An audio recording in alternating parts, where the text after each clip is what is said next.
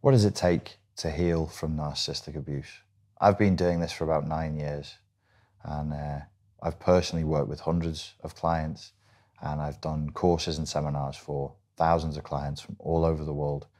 Plus, during that time, I regret to inform you, I've been through 2 narcissistically abusive relationships. I don't think it's an easy thing to heal from. I think it's actually quite difficult to heal from. And I think that we should, whether as clients or as therapists and coaches, moderate our expectations accordingly so that, if you know that it's going to be really, really difficult up front, you won't be disappointed when after 2 or 3 months of work, it didn't just magically go away. I think there has to be an assumption that narcissistic abuse represents a kind of infection of the target, and that it's an infection via entrainment and conditioning that takes place with close contact over time. The viral load that's delivered to the target is worse, dependent on the amount and the intimacy of contact that's been delivered. Because it occurs through a kind of entrainment or conditioning via contact with the narcissist, one of the conditions before we can even talk about healing from narcissistic abuse, recovering from narcissistic abuse, is minimizing contact as much as possible with the source of that infection.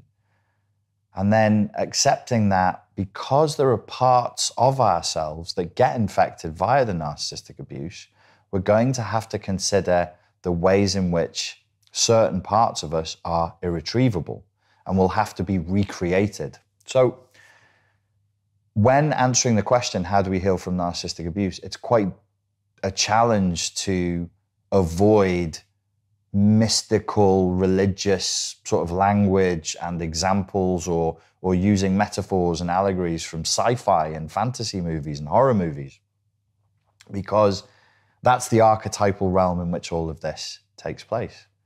What does it take to heal from narcissistic abuse? Before you can even consider that, you have to diminish contact. If you can eradicate contact, eradicate it, but at least diminish it. Does that do it? No. No, that's not even the first step. That's just you creating an environment in which healing could take place, but it's not even the first step. I think the first step is probably acknowledging that you have been infected and that this has affected you in ways that you couldn't have predicted before.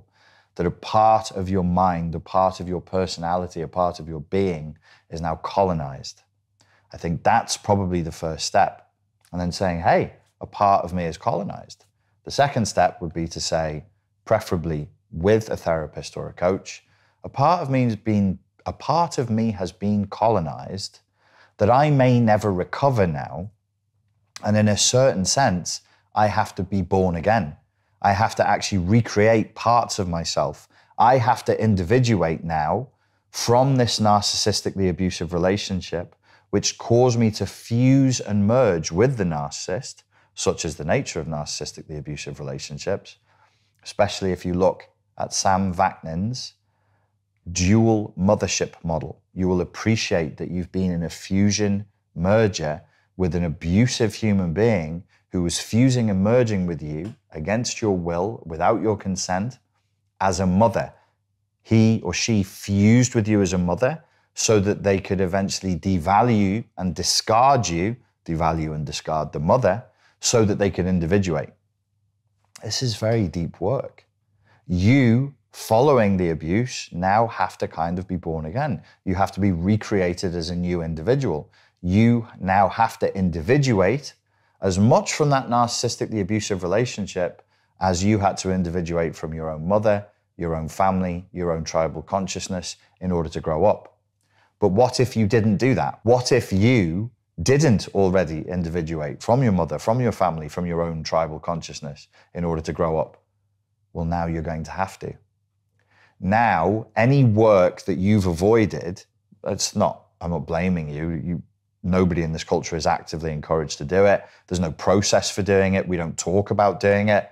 Some people sort of do it, most don't. You will now have to do that. So there's nothing less than full broad-scale individuation required now to recover from narcissistic abuse. You've been re-infantilized.